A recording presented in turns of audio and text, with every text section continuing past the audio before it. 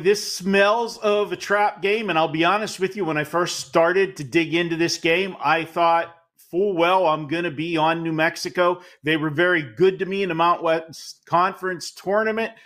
We had a great Mountain West tournament, so going to be sad to see all these teams go by the wayside in the early round of the big dance.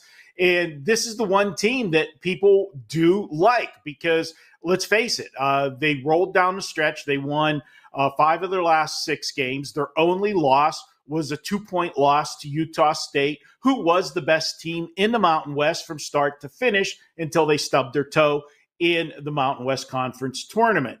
All that said, throw in the seedings. And I always say it, I'm generally going to side with the people in Las Vegas that do this for a living, that actually set the lines, bet the games, rather than a bunch of guys sitting around in a room talking about what they saw and putting rankings up. I do that whether it be football pools, whether it be basketball pools, the rankings. I'm always going to side with the Vegas bookmakers. But this is going to be the one time I'm going to make an exception, Kelly, and I'll ride the wave of letting the Mountain West crash and burn, because Clemson is that team that I don't understand how the hell they got a bid into the tournament. So why do I want them? Well, sometimes that team that gets called out for not deserving to be here really gets a chip on their shoulder and they come to play. Now, if everybody says you shouldn't be here and you're here, and then you lose to a Mountain West team, does it get any worse than that? It doesn't. I think you're going to see Clemson come to play. And honestly, they don't deserve to be here. I would have put St. John's in, Indiana State in, or I would have put in my own Pitt Panthers above Clemson in this tournament. But they're here, so there's nothing that we can do about it. We'll go ahead and take it. I'm going to ride with them. Dogs are barking, if you hear my dog in the background. So he likes to play. We're going with Clemson here. Let's go ahead and take them as our play here. That's Clemson plus the points here. Mild upset. Can you really call somebody beating a Mountain West Conference team outright an upset? Is that something? Yeah. I mean, it technically would be a mild upset. The joys of doing a live show, though, dogs barking. I voted already in our Slack channel. We're doing every bet on it live from now on. It's just way better content. And then now nobody can edit out all my mean remarks to Marco. Joe Ranieri. Look, Clemson losing back-to-back games as a favorite apparently makes them a play-on situation here.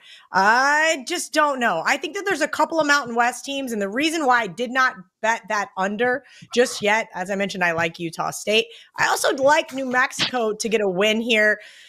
And while I agree the Mountain West has not been great, I think there's a couple of asterisks, right? And Ralph told us the only asterisk is San Diego State. Your thoughts on this one?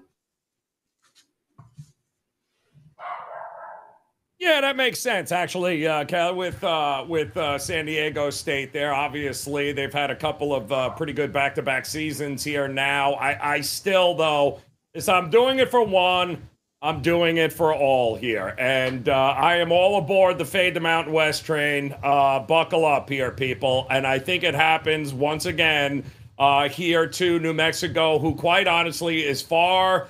A lot of people all over the New Mexico train now, given the fact that, you know, just a week and a half ago, they have been in do-or-die situations here because they lost a bunch of games this year that they shouldn't have. And I'll tell you, I'll just go to the matchup with this.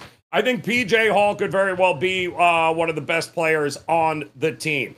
We have a New Mexico on the court here for Clemson. New Mexico is a team that loves to get to the rim, Cal. They're not a big three-point shooting team, but they are a great team when it comes to getting inside the paint and putting the ball up there in and around the rim. Well, the problem is Clemson is 10th in field goal percentage defense at the rim here this year. It's exactly what they prevent better than anybody that New Mexico has faced in the Mountain West. You also have a top 20 team in Clemson as far as experience goes. In fact, I think Ken Palm had him rated somewhere in the 20s for statistically wise bringing back the most experience. And that showed, Cal, because they have all their big wins for Clemson came on the road this year.